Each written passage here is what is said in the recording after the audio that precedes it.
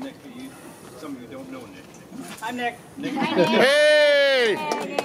Hi, Nick. Well, I too want to thank you for coming. It was short notice, and you all came. Is it anything to do with the pandemic? Maybe it's about over. Oh, thank God. It's good. I was remembering on Tuesday, was our actual anniversary, what happened the day of our wedding. Now, there are two people here who will know that I'm telling the truth. Because when we got there, everybody was in their place. My 4 kids were standing up for us, 4 boys, and Art's 3 kids were standing up for him. So Diomi was the best man, and my oldest son, Alan, was the bridesmaid. But that was fun for a while. But then we looked at our watches and thought, what time do you have? What time do you have? 3 o'clock, 3:15, 3:25, 3:30. No priest. Enough to send you to the United Bob Church. McCrae, my former priest in Victoria, who was getting a ride over with Nancy. Some of you have met Nancy. And Nancy was driving over from Victoria and bringing Bob. We neglected to tell them that they were working on the first Narrows Bridge. And that's the way they went. And so when they limped in at 3:45, Bob saw all the camaraderie and everybody enjoying themselves, but not wild or anything, and families and just everything good. And his sermon was community.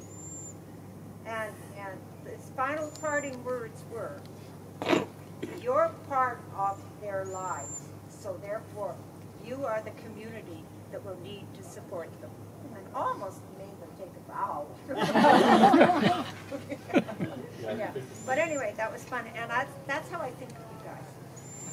We think of you guys as our support system, so we really appreciate it.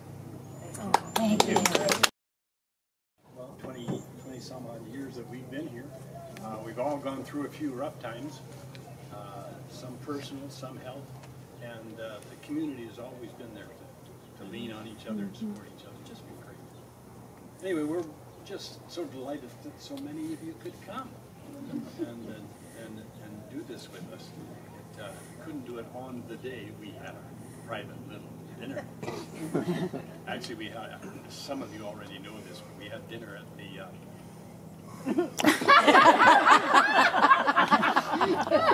Hey, none of that stuff here. Just making sure it's done up.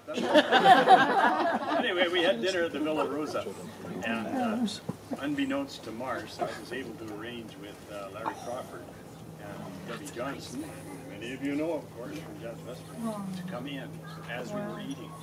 And they walked in, Larry with a clarinet, and Debbie with the harp. with Debbie with the harp. She has a portable harp, and she can carry over shoulder. They came in and they played Cuanto Caliente El Sol, which is our song. And the other one was...